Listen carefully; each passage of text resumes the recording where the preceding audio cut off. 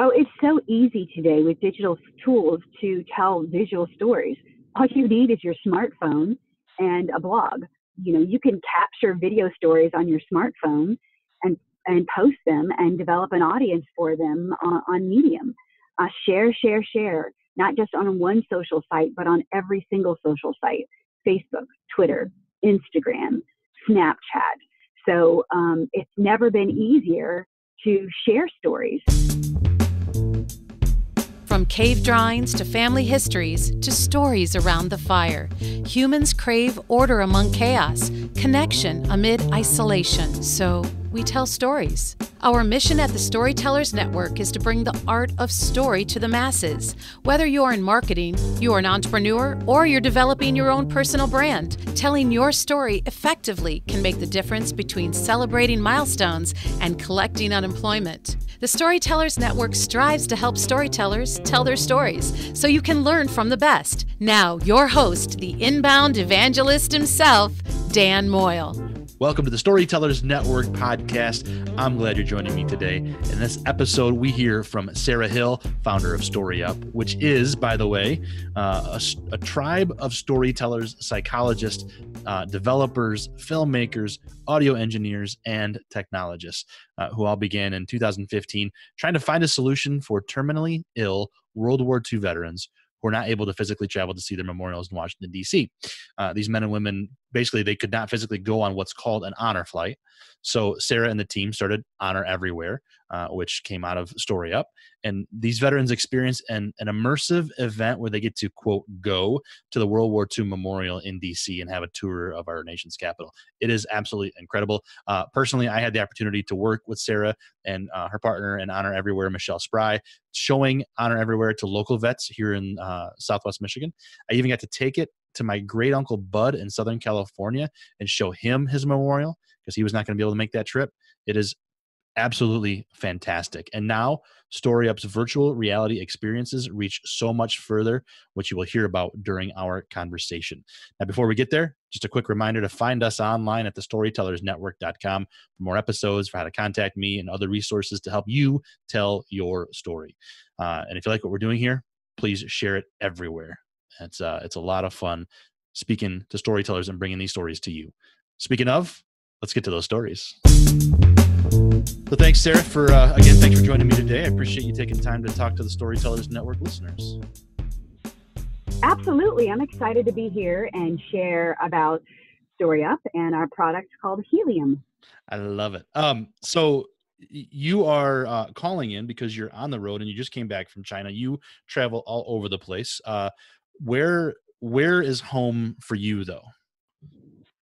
Yeah, home for us is in Columbia, Missouri.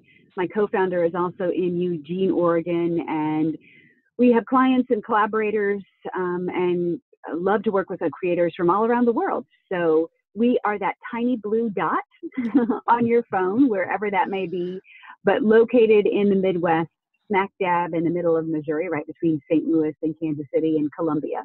All right, right on. And so you've got clients around the world. So proof then that a storytelling company can be, that doesn't have to be in a mecca of like Hollywood or New York or something like that. So that's really cool.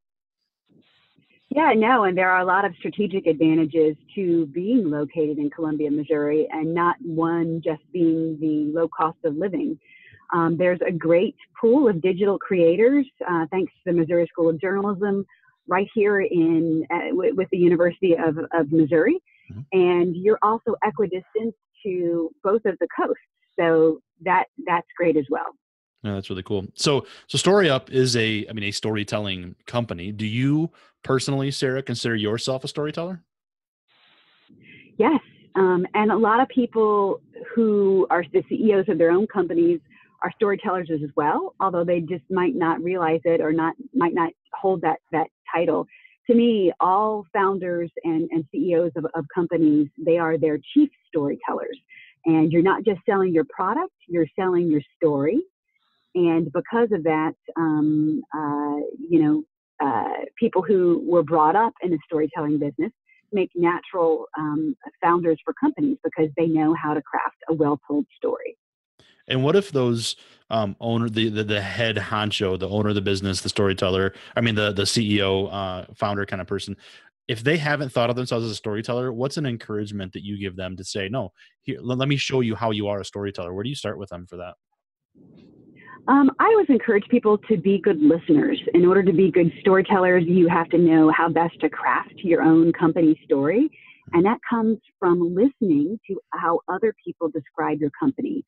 So, for instance, StoryUp is a virtual augmented reality company with a product called Helium, Healium, and it's for areas of acute situational or workplace stress. These are virtual and augmented reality experiences, stories, if you will, that are controlled by a brain-computer interface and the user's emotions. And in order to understand, truly how to best craft your story, you need to go around and have little listening sessions, eavesdrop on conversations where you hear people talking about your company. And to me, that's been really valuable for us to better understand how best to position our product in the market and to describe what we do, because what we do is complicated. We're working with technology of virtual and augmented reality and brain-computer interfaces and a new kind of media where it's not just storytelling, it's story living with your own biometrics, controlling these experiences and these stories. So when you have a complicated value proposition like we do, it becomes paramount to success to be able to accurately describe and tell your own business's journey. That's really cool. And that does, man, that sounds very complicated. I remember it, when you and I worked together on bringing you here for the Honor Everywhere, it was like this idea that the virtual reality and augmented reality storytelling in that almost like an Oculus type thing, with your phone or whatever it is, can immerse you in an area that can reduce your stress. Like I could go to China like you just did, but not have to leave my country, and use that for different stress relievers. Is that kind of what it comes down to for what StoryUp does? Yes, we have kits. They're called Helium kits, and they don't work with a mobile device. They make them now that are completely standalone. And these are virtual reality and also augmented reality environments that you control with your thoughts and emotions. And you're physically able to travel to some places, like, for instance, in the case of those veterans, with the great work that you and others have done with Honor Flight. And our program, that's a virtual tour that provides these tours for veterans who aren't able to physically travel. Helium kits are also used for nurses for compassion fatigue. Anything that sucks that you have to wait through. Story can be transformative and transportive to take you to environments where you aren't necessarily able to physically travel. So these are walks in the park for people who might not be able to physically take a walk in a park, either due to a disability or to a work circumstance. You might be on an aircraft carrier out in the middle of the Pacific Ocean, far miles away from the beach in Riviera Maya, but we can put you on the beach inside these goggles.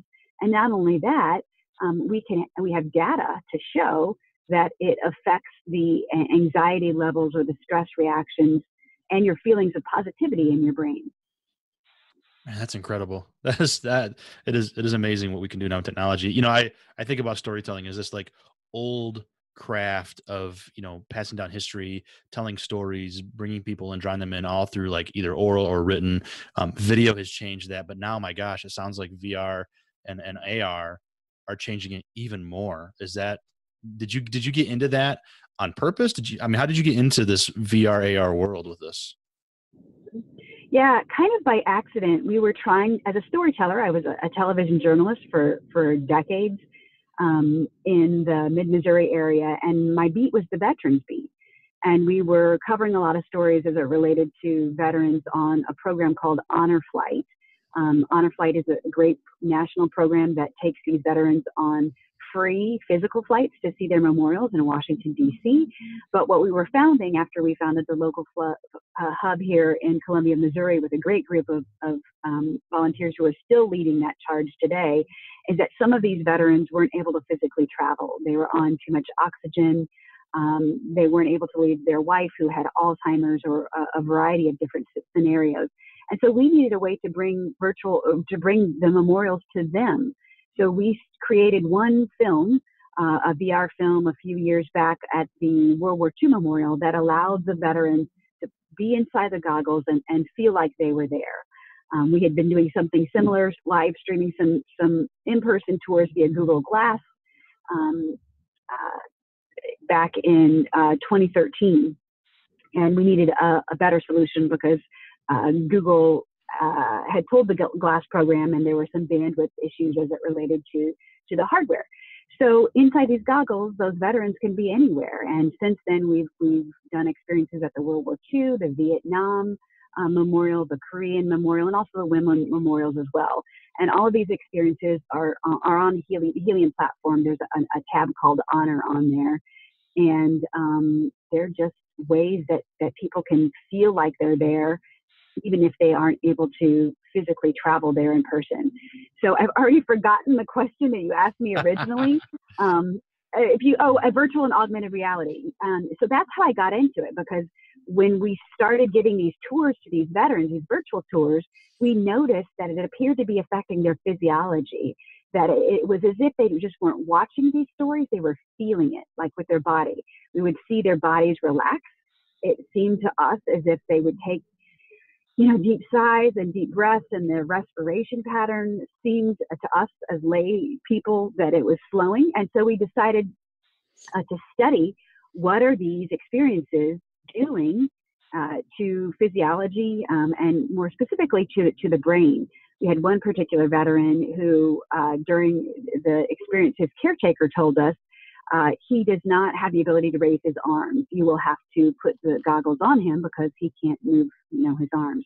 Well, halfway through that virtual reality experience, that veteran had his arms above his shoulders to try to reach out and touch some of those people that he saw in the goggles.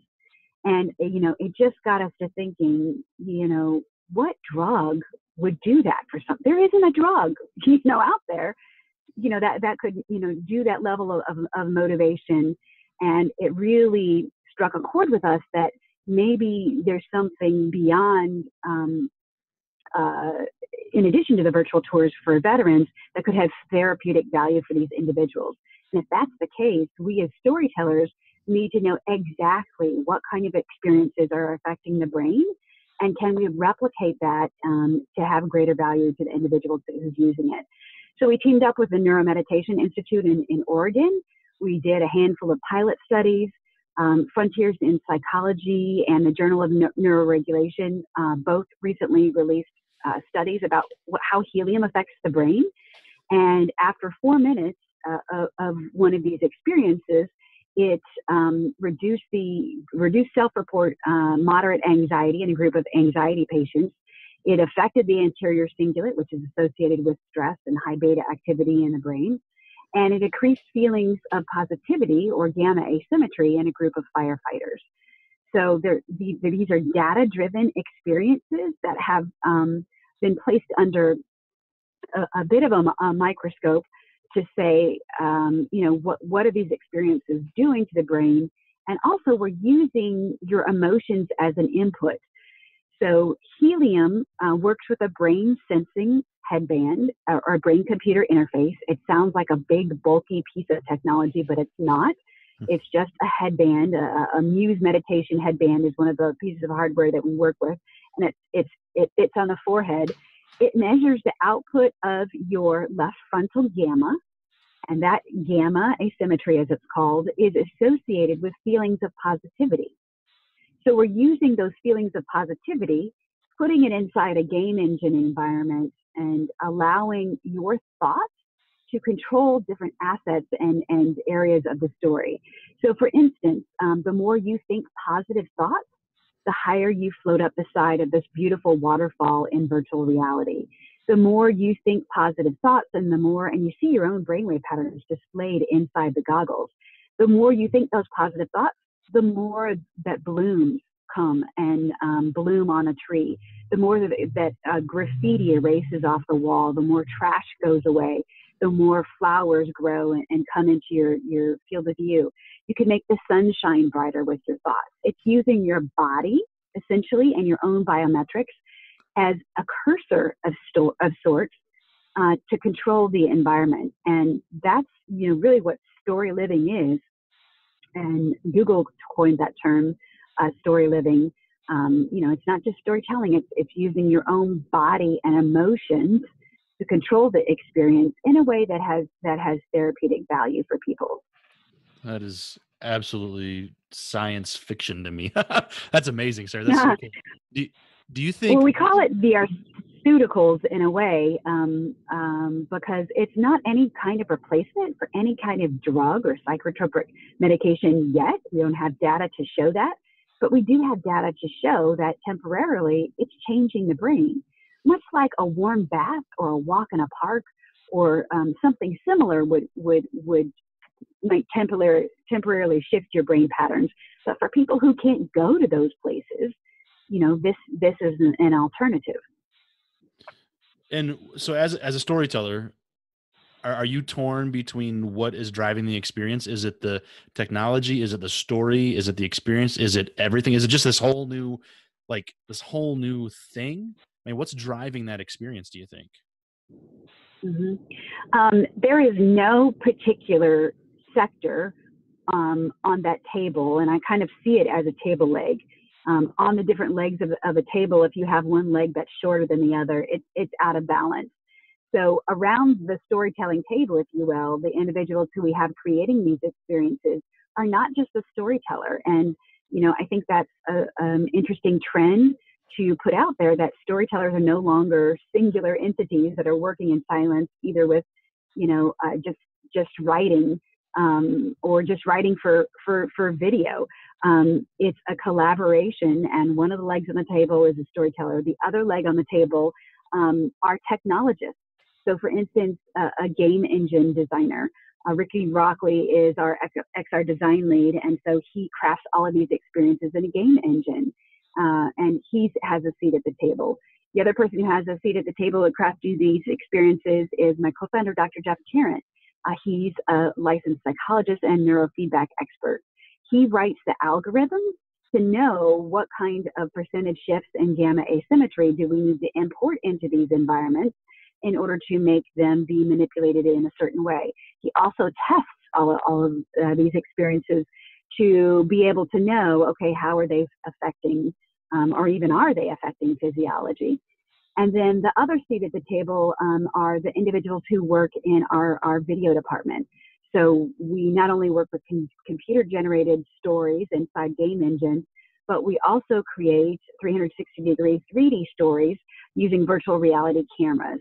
And so, together, those are some of the individuals from the science community, the medical community, the technology community, and the storytelling community who really have to lock arms together in order to craft these experiences because, overused term, but it takes a village, but it does, in order to write and craft a story now, because there are so many more inputs into that story beyond just video and audio now.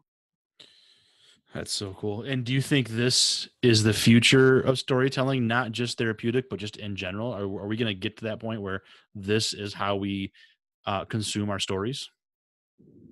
Yes, we know from research that story is one of the most important ways that we learn, right? Our brains are wired for story. We understand things when they're told in a storytelling venue, way back into the days when we as early humans were writing on the walls of caves.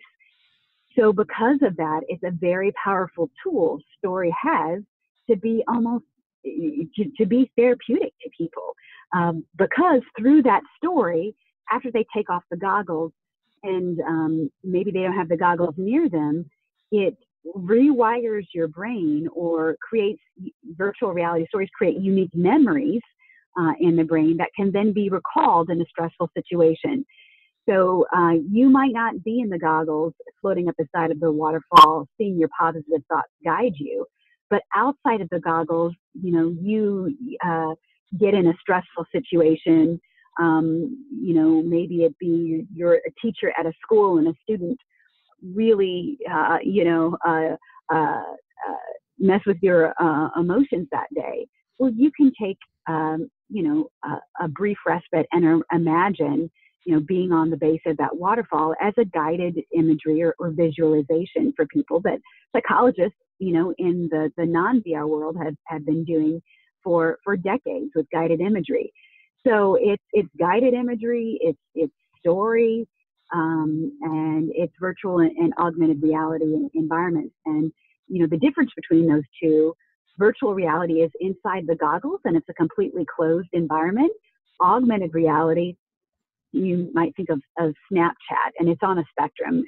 Augmented reality can be in glasses, but they are transparent. So you see the real world underneath these holograms. So for instance, just with your iPhone, with a Helium AR experience that we'll be releasing in the next couple weeks, you can control butterflies. You can hatch butterflies out of a chrysalis just using your positive thoughts. And that experience is a story about change and about metamorphosis and how change in human life takes time, just like it takes time for you to hatch these butterflies from this chrysalis using, this brain sensing headband. So it kind of sounds, out of this world and a little bit far-fetched, but until you experience helium, do you understand what it's like to see your neurological reflection for the very first time and to know that it has power, not only in the virtual world, but then outside of the goggles, your thoughts have power in the real world as well. And, that's what we're trying to do with these virtual reality stories, is to be a self-awareness tool.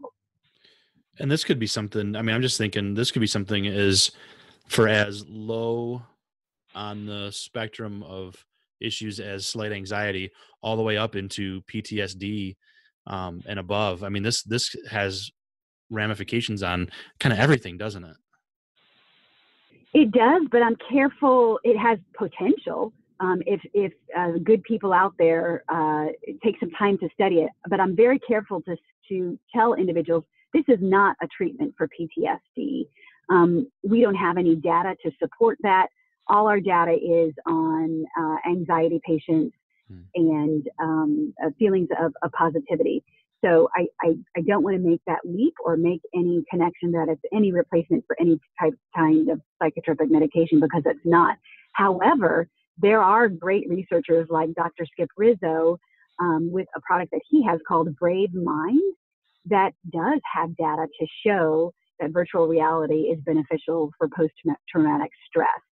So there are other creators out there, and the good work that he's doing in his lab, in making studies and science-based, decisions on some therapeutic tools for individuals as it relates to post-traumatic stress. But yes, in general, not just helium, but virtual and augmented reality have the potential to help a lot of conditions. And stress management is a part of a lot of conditions out there. Stress is responsible for 60% of all illness and disease. 60%. The World Health Organization calls it the 21st century epidemic. We can't keep popping pills. We need drugless alternatives that can just give our brains a break. That is incredible. The power of story is just unbelievable. And you're talking, Sarah, about this story on a whole new level, this new frontier, it feels like. But that wasn't where you started. You referenced being a reporter. I would imagine done other storytelling things, videos, this kind of thing. But where does that start for you? Listeners can look at you and say, "Oh my gosh, Sarah is traveling the world. She's on this new frontier of storytelling." But you started somewhere. Where did you kind of realize that you had that gift of storytelling?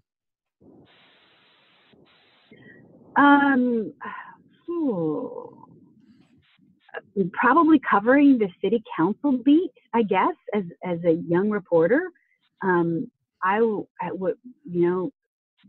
learned and developed being a story nerd. I got really passionate and excited about people who had fascinating stories. I wasn't so much interested, in the bureaucratic he said, she said. I wanted to know, what does the person on the city council do in their spare time? What are they passionate about, and how can I capture that in a story, that tells it about them? So I, and through, my training at the journalism school, learned to view the world as a whole through one big story. So, as a young reporter, and telling those stories, I developed an affinity for good ones, and ones that could be told in a way that could be perhaps inspiring or motivational to people to take action, whether that be to support a particular charity or a particular cause.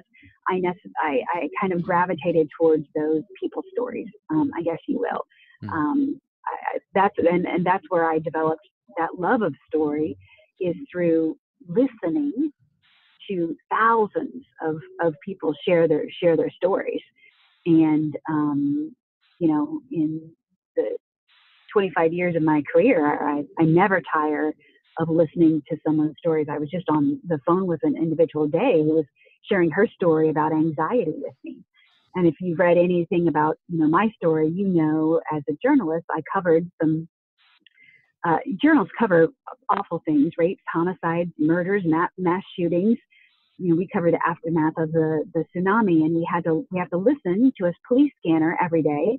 And your job every day at work is to report and share with the world, this is what's happened today. And it takes a toll on not only in journalists, but on first responders as well. And that's one of the reasons why we developed Helium, was from a personal need to have some virtual peace when you have all of this crazy stuff, that's going on in the world, from your kids to your activities to, things that are happening in the political climate and war and trauma. We need to be reminded that there is beauty in the world, and that people do, love and care about each other. And Helium is one of the ways that we do that. And again, born out of my story of being a journalist and developing of an affinity for listening first. And that's key. As a storyteller, you have to listen first to figure out what that story is. So you're, as a storyteller, you're not just making up stories to tell, you're sharing those, you're listening, and then sharing those stories with a wider audience to help tell those. And you inject your voice a little bit, but you're sharing those stories and living those stories is what it sounds like. Yeah. Yeah, absolutely. And in our experiences, we weave in real stories of real people. Sometimes they're subtle. Sometimes it is a story about empathy, where you learn about an individual who has to crawl on the ground because they lack mobility in Zambia. And you're placed right in front of that individual, and they are crawling towards you inside the goggles. And it's as if you are, right there and living it, all inside 360 degrees of virtual reality or computer generated environments. And so, yes, these are real stories for real people. There are some just experience driven on there, but even then, for instance, with our butterfly experience, it's a story about metamorphosis and how change, just as in a butterfly's life takes time, change in human life also takes time. Good lessons. So your team, and I know it's not just you, but your team, this whole experience is changing lives. Do you have a story that has changed your life that you can kind of pick out and say, this is why I do what I do? Or are there too many? Of all the ones, you mean of ones that we've told over the years? Just any story that's changed yours. Yeah. I mean, yeah. Gosh, there are so many. And, one of the paramount ones that are etched into my memory are the dozens of stories that we told about veterans on honor flights. And, you know, when you listen to those 80 and 90-year-old individual stories, you really develop an affinity for them, and what they went through. So, you know, those stories are the ones that have impacted my life the most. And then I also told a story, you know, many years ago about a family that lost their home in a tornado. And then as you go throughout the story, you learn that family that lost the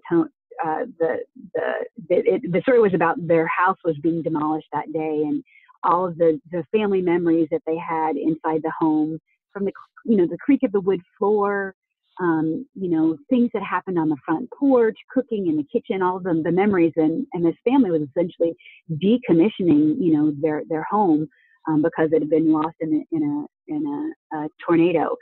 And you see the family on the front porch, and then in the middle of the story, you learn that the family wasn't just, you know, a family that I was interviewing. It was my family, and so that's probably, you know, one of the stories that impacted me the most, because it was one of the very first ones that I had to tell from a first person perspective. So those two things, you know, all the veterans stories that we told over the years, and then also the story about my own family, you know, having experienced a trauma in their life. Yeah, that's powerful when it comes home like that, whether it's first person or whether it's those men and women that you spend time with. When it really comes home, it's that much more powerful. And yeah. Yeah, absolutely. Yeah. So technology obviously has shaped what you do as a storyteller and is continuing to shape that. If we're talking about video storytellers in this season of the Storytellers Network, and if somebody out there listening is a video storyteller and they want to get those stories out there today, I mean, gosh, there's so much noise. There's so many ways to do it. Where does somebody start if they're, you know, you looking back over the course of your career and everything that you do? What piece of advice would you give to somebody that's just starting out on getting their stories out there today? Oh, it's so easy today with digital tools to tell visual stories. All you need is your smartphone and a blog. You know, there are a lot of free blogging services out there. From Medium is a great one that I use. And, you know, you can capture video stories on your smartphone and post them and develop an audience for them on Medium. Share, not just on one social site, but on every single social site. Facebook, Twitter, Instagram, Snapchat, you know, Google indexes, LinkedIn, all of those social media platforms. And so for people to discover your stories, you have to be sharing them on a semi-regular basis so that it generates keywords that can then be discovered through search engines like Google or Bing or something like that. So it's never been easier to share stories. There are video apps. Video Shop is one of the ones that I use on my mobile device, that you can edit videos, professional quality, you know, looking videos on your mobile device, and then add voice track to them, add music, add different animations or different effects, graphic overlays, all kinds of things. So, you know, storytellers are in a really unique position now to leverage those free virtual tools to enhance their storytelling abilities. That's called Video Shop. Yeah, Video Shop is one of them. Mm-hmm. Yeah, I'll link to that in the show notes. That's a good one. Okay, Video Leap is another one on there as well, and you know, everything from iMovie that, you know, comes for free on some of your Mac products. You know, they're great tools beyond having to buy, you know, a Premiere Pro subscription for video editing or something like that. You know, obviously, if you're an advanced storyteller, with video, you would, you know, want something like that. But just practice, and and also too, don't feel like you have to have, you know, to go somewhere big to tell a story. It's, you know, good stories have nothing to do with geography. You can tell an amazing award-winning story about a piece of trash. I guarantee you, a piece of trash. It's all about, you know, not necessarily the stories you choose, but how you tell them.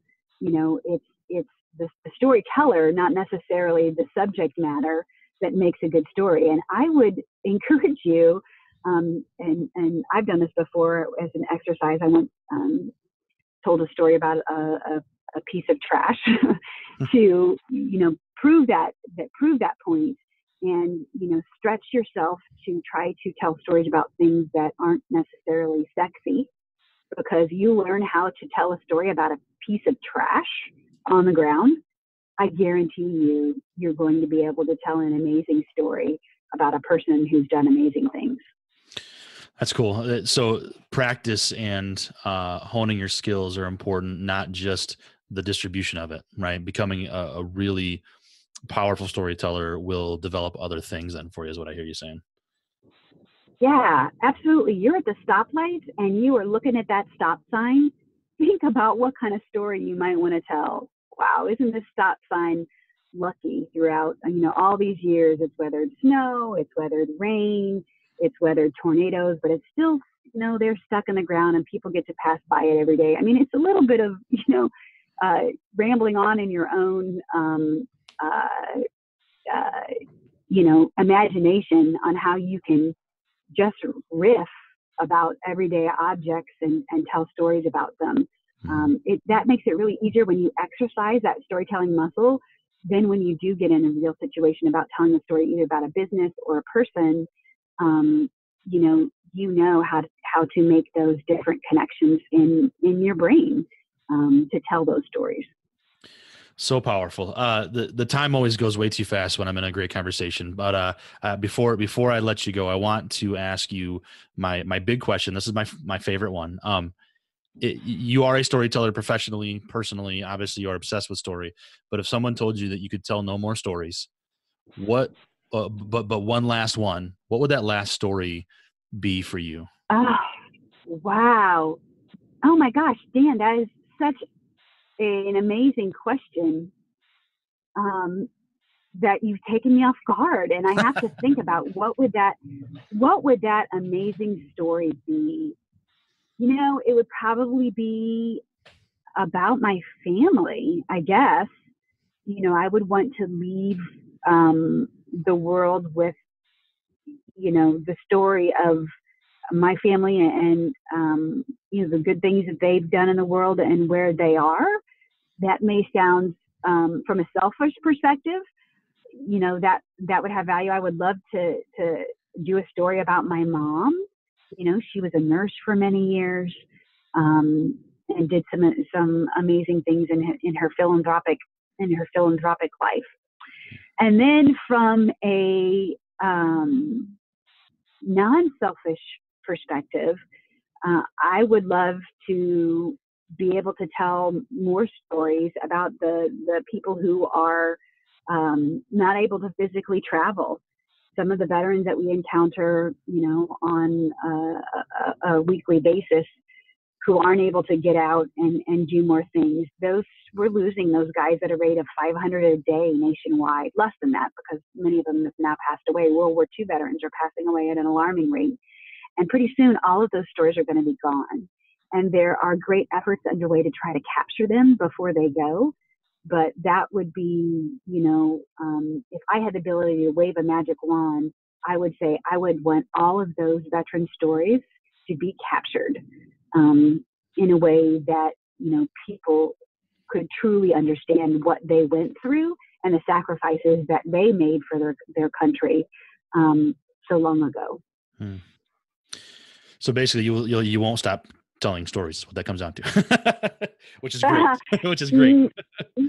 No, and even though I'm not working at a TV station anymore and under a deadline of turning stories, as a business person and with our product Helium, you're always a storyteller, always. Absolutely. Well, thank you so much for that, Sarah. Where is the easiest place for people to connect with you online? You want to leave anybody with something? You can go to StoryUp.com, StoryUp.com. And if you'd like more information about Helium, which is our virtual and augmented reality storytelling library for areas of acute stress. With these kits, you can go to Try Helium, and helium is spelled like heal. So HEALIUM, try, HEALIUM, tryhelium.com, and you can get some more information there about how to get helium in your school, in your hospital, in your infusion clinic, dentist office, any of those areas of acute situational or workplace stress.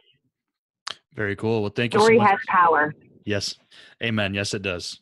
Thank you so much, Sarah. Appreciate your time on the Storytellers Network. Yeah, Dan, it's great to chat with you. Thank you so much for the opportunity, and good luck to the rest of the creators in your community as they find those really amazing stories.